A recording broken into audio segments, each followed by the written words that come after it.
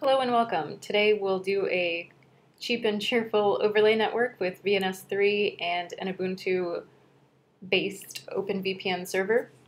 So we'll start from our marketplace. If you click continue, make sure to manual launch. We just have a couple of steps that we need to do manually. So down from this list, I'm going to launch in Ohio. It'll bring you back to the console and through the launch steps. The smallest we can do is T2 medium. You can always add more size later. Make sure to launch it in your VPC. If you haven't already created a VPC, click here and follow our instructions for setting up in VPC. You can keep storage basic. We'll name it demo. And then when I set up my VPC, I have a security group. And the important thing here is that we have TCP 8000 access from the security group and my IP address. Review and launch, you don't need port 22 access. When we click launch, proceed without a key pair. We will handle security from the VNS3 UI.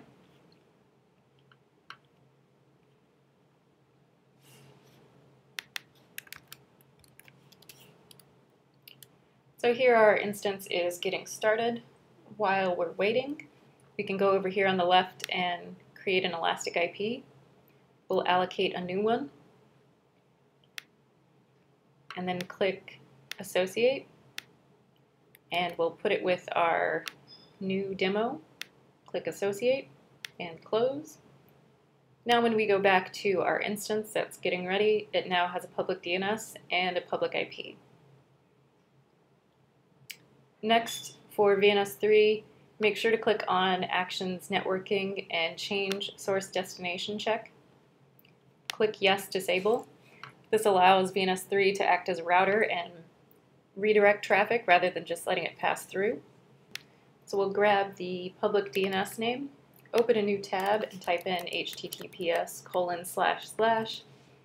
We'll paste in our DNS :8000. This is our port 8000 access. You might see a warning. Click Advanced and proceed anyways. And you'll immediately be prompted for a username and password. The default is VNS cubed, and in Amazon it's your instance ID. So we'll copy this and paste it in. Because it's a free edition, you can just click on a license through here, type in your name,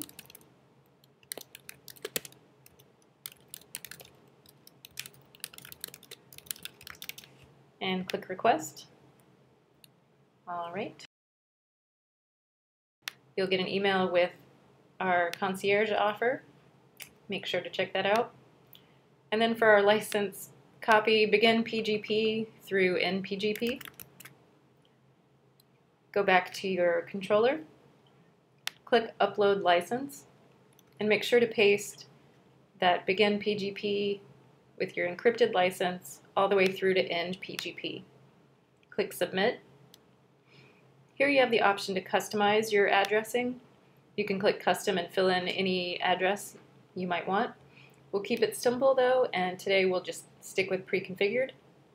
Click submit and reboot. Okay. All right, once our controller is rebooted, you might click on the logo in the corner and see a Getting Started page. Our next step is to get a client pack to generate new keys. So we'll name our topology, demo, and create a security token or password.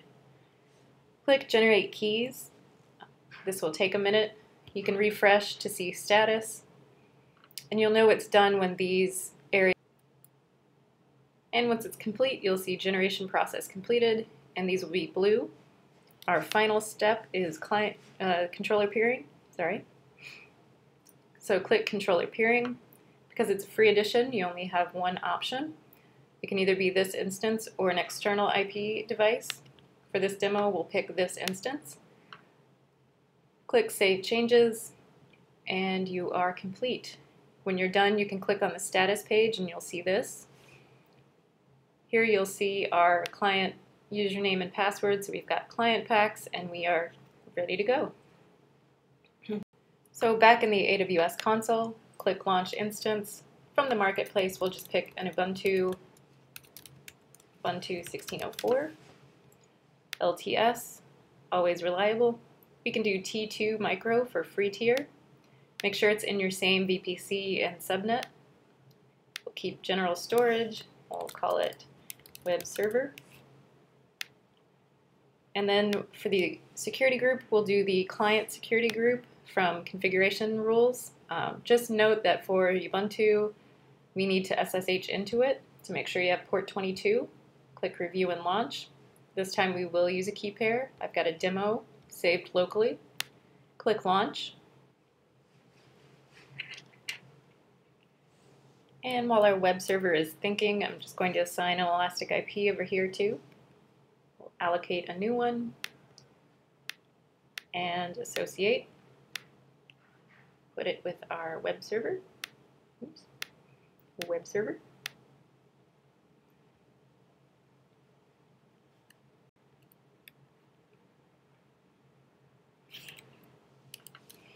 Once our web server is ready, we can SSH into it. Ubuntu username, Ubuntu @ and then paste in the public DNS for our instance. Yes, I'm sure. All right. I'm just going to do sudo just to be the boss. And next we will get OpenVPN. Install OpenVPN.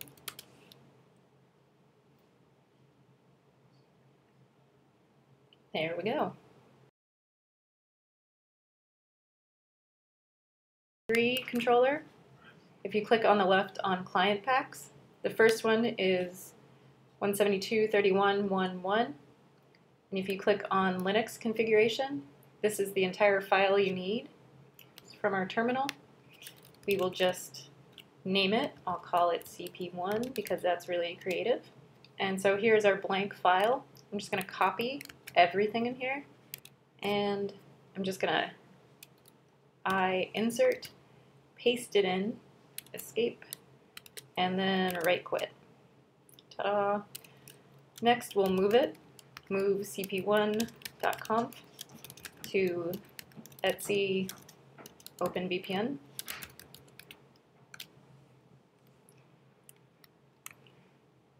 I'm going to put in, to make sure I'm spelling it right, systemctl start OpenVPN at cp1.conf. Right.